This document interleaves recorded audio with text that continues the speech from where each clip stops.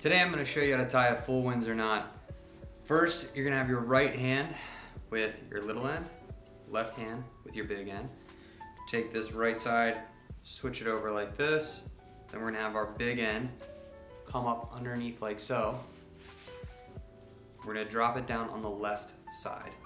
Then from there, we're going to wrap this underneath and over so that you see the back, the tag on the back. So that's like this.